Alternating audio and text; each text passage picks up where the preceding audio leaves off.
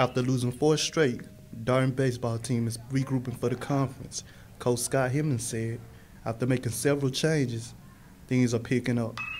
16-12, we're 7-3 currently in third place. We started out a little slower this year than we have in the years past, but we also had taken our all-conference closer and put him into a starting role. And since we've moved him back to the closing role instead of a starting role, we've won 10 of our last 13 games. So some things are picking up here. Coach also said the biggest mistakes were only fundamental mistakes. Well, that's funny you ask that. We just went over, in the last 2 games, we've made 19 fundamental mistakes. That's via getting a bunt down, a base running mistake, not moving a guy over from second to third. So some basic fundamental things.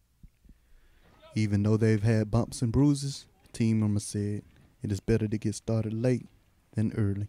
I don't think our record really shows how good of a team we are.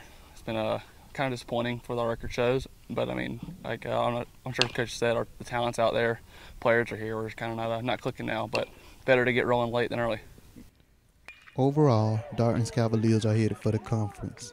When asked who's the greatest challenger, team member David Atkins said, I'd have to say East Georgia. They've had a real good hitting team, and their pitching's pretty good too. Fred Nunnally reporting from Cavalier Connection.